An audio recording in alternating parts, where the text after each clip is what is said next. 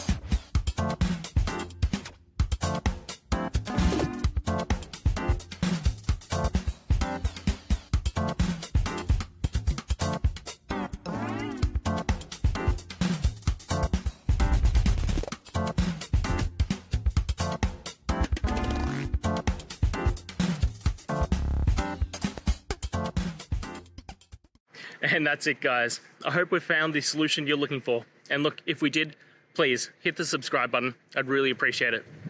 And until the next time you need technical help, I hope you have a good one.